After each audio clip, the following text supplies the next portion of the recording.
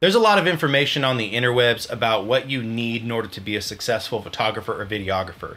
And a lot of times they go beyond just the camera and the lens, which there are certain tools and certain items that you need to make your life easier. But I feel like we miss the mark whenever we're discussing this a lot of the time, because we want to talk about the sexy things, the filters, the things that make our camera rigs look cool, like the different handles, grips, and matte boxes, etc.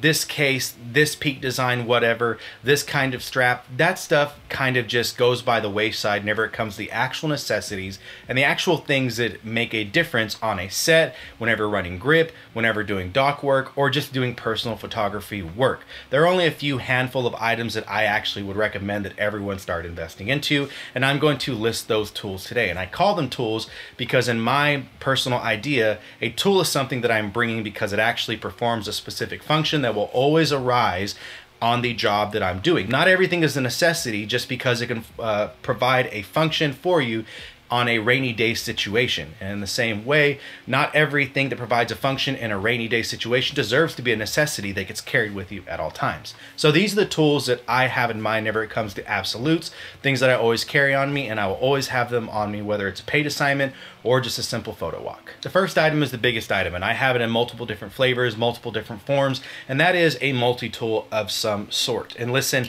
not all of them have to have a blade. They don't have to be a $100 Leatherman. They don't have to be a $40 Gerber armbar. They don't even have to be a $20, this is a small rig little driver tool to be able to fasten things. It could be a $5 little Gerber Sharp that has a flat head, that has a pry bar, and a Phillips screw.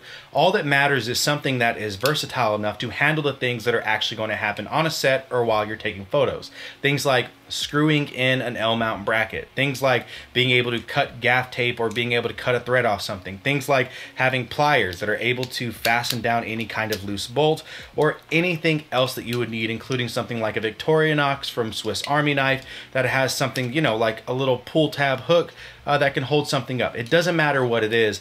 These are great tools. I absolutely recommend anyone getting some kind of multi-tool that has a plier as well as a wire cutter. I can't tell you how many times I was running grip and having to run lights up over someone for a hair light in a certain situation where I had to use baling wire because there was only pipe and there was no drop down ceiling for me to be able to use a clamp or anything in between. So when you're out of clamps, when you're out of areas to be able to fasten to, you have to use all that you have.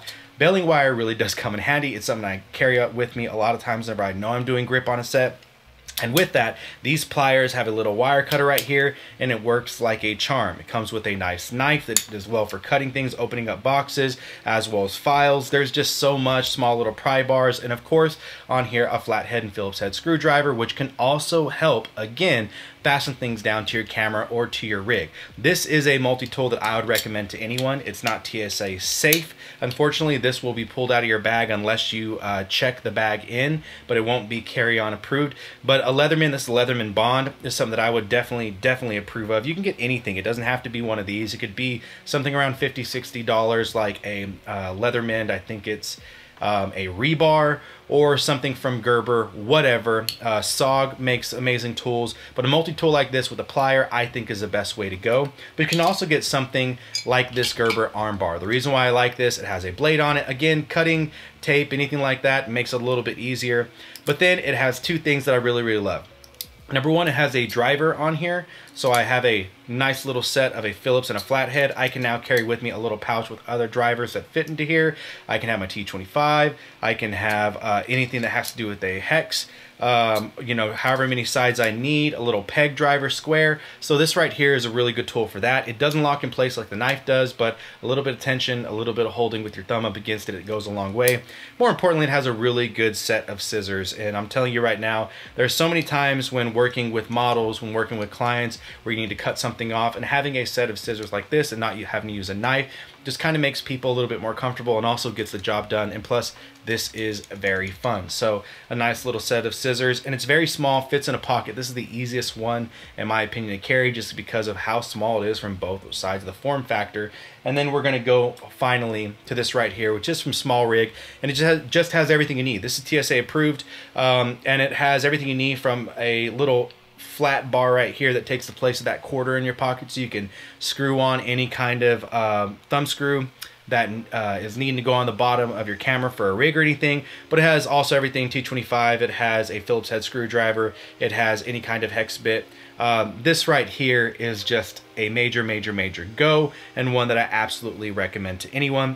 Multi-tools, you should have one. Before I carry on, I just want to let you guys know I never promised any of these things would be sexy. They're all just practical, and they're all things that I actually carry, including this next item, which is gaff tape. Now, you may be thinking you carry gaff tape because you're on set, so you're working dock work, or you're miking people up, or you're having to hang things up, and that is correct. That's why I carry gaff tape, to do every single one of those things, to be able to protect my cameras if I'm putting them in rigs in different cages so they don't scuff up on the side, to be able to tape down mics, to be able to take down cables so that people don't trip up, to be able to adjust mics or set them specifically on somewhere, on someone, if there isn't a correct clip or something's not working right, to be able to hang up different types of lighting like the little LED pucks. There's so many things that gaff tape can be used for, but I don't always carry this with me if I'm doing something like a photo walk. So instead I have this. Right here is a silver pin that I have because this silver pin will show up on this black gaff tape, and it's got gaff tape wrapped around it. If there's anything that's going on, if I buy something, trade for something from someone, letting someone use something, I can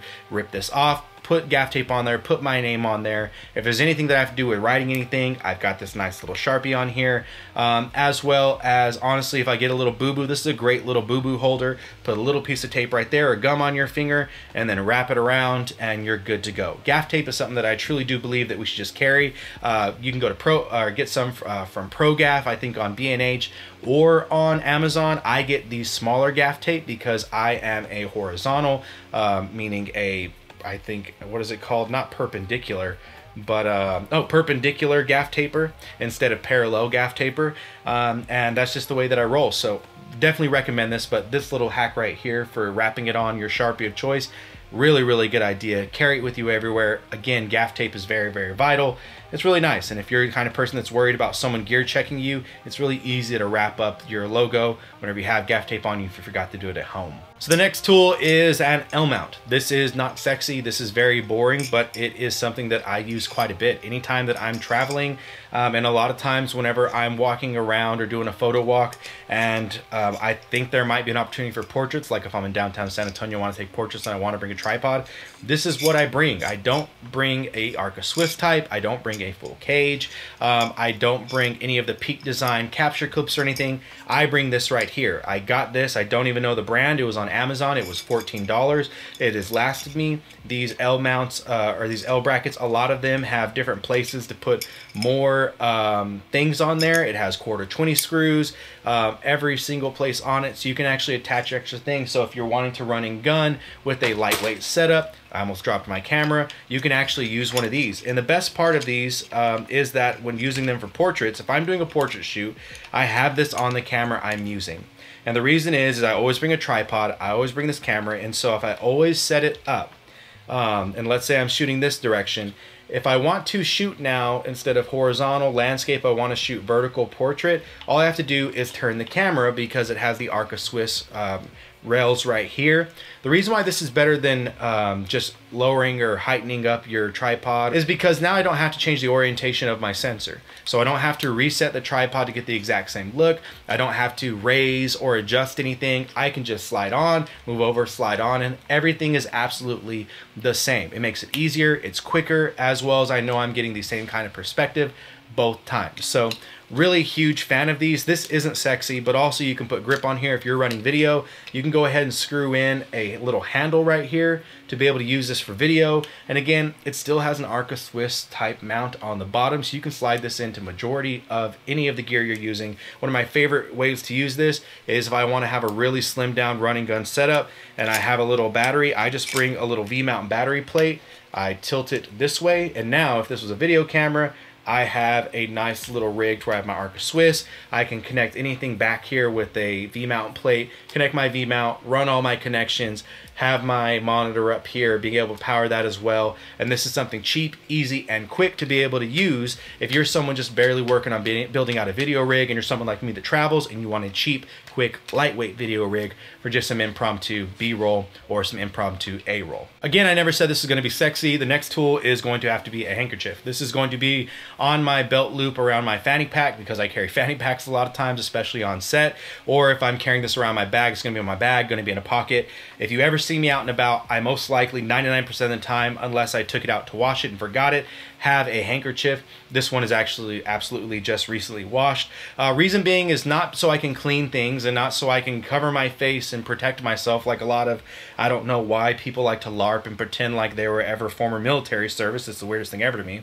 But this is actually something a lot easier. If I have a tool or if I have a lens that I'm having to swap out real quick and I don't have the bottom lens cap for it or something, I can throw it in there, wrap it up, and now put it in my bag, and I know that it's safe. If I have water, if it's starting to rain, and I want to cover up my gear and I don't have a bag on me right away because I carry a plastic bag too, boom, I can do this, wrap it up, hold it over me, and now it's a little bit more protected. Did I get a splash on me? Yes, I have it right here. I carry this instead of a microfiber cloth, even though I do have usually a small microfiber cloth, but this is more important to me than a microfiber cloth because microfiber cloths, the texture of the material isn't as durable, and while it is absorbent, it does hold on to water but also pushes and secretes water a little bit easier than something like this, to where a few wipes, I'm not completely dampening the whole structure of the actual handkerchief, the bandana. So this is great for that. Also, if it's ever windy and stuff like that, again, you can just cover up your gear. You can tie it tight and have it there. Great for boo-boos. Great for whenever you're just trying to get some extra street cred on the set. Don't do that. Actually, never absolutely say that. I don't know how many people take that seriously. Please know your environment, and if you're scary, don't show up. But great tool. I always carry one of these. They're cheap. Just buy a pack from a Walmart, buy a pack from HEB, buy a pack from an Aldi. I know they have them at all of those places. Go to Goodwill and get like the 19 of these that are in a bin. They're a godsend. They come very handy to be able to have stuff pouched up, tied up, saved, to be able to have padding. It's just a good choice. Bandanas. Finally, the last tool is something that we all think about, but I mentioned it earlier. Whenever a construction worker has a tool belt, a tool belt is also a tool, and that is probably one of the most important things. So because of that, I always roll with AdKey bags, and the reason is because they're durable, they're weather resistant, and they just get the job done. They don't bring any attention. They're not flashy. Honestly, when I walk around with these, I've got multiple. I've got the AdKey F2. I've got this one, which I'm not sure which series this is. I've got the AdKey SXB. I even have the AdKey Vest. And the reason why I have these things is because they're durable, they last. This one is over 30 years old. And the fact that, you know, they were made with photographers in mind. They weren't made with the mind of, oh, I want to have something that looks cool so that people want to buy it. They were made with the thought of journalists, photojournalists, and people that are reporters are going to use these. What gives them the best bang for their buck so that they can have these items and they last forever? And they've always gone by that kind of idea, and because of that, you have stuff that just lasts. This is a bag that I use for 99% of the time. If you ever see me walking out and about, this is the bag that I'm going to use. My AdKey F2 is going to be my bag for any kind of photojournalism assignment, to where I'm going to have to run 2 cameras, or any kind of sport assignment. I have other bags that I have from Brevite, I have from Think Tank, I have from Low Pro, and they're great bags. I absolutely love them, but whenever it comes to having a bag that just gets the damn job done, I always go with AdKey bags. I'm not sponsored by AdKey. I'm not affiliated, but as someone who has seen the way that these things work, I have seen the way they're built, I have seen the durability, the agelessness of these absolute tanks, which every single one of them, I would rather have something that looks good whenever it comes to you know, just looks good enough whenever it comes to the form, but give me all the function. Yes, it may not have as many zippers. Yes, it does not, it may not have as many little pouches and things like that.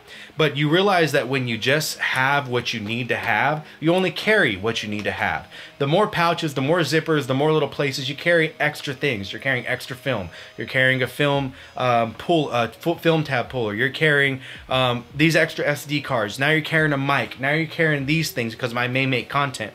But with these things, they're specifically built for specific situations, and because of that, they're specifically correct for those situations, and they suffice every single need that you may have. AdKey bags are the one bag that I will continue to recommend when it comes to people that are trying to get something durable and long lasting. And I'd rather buy once, cry once, even though these are very affordable. Buy once, cry once, than, you know, buy every couple of months or years because I can't find one that truly fits me. These fit me. These are great. AdKey till the day I die.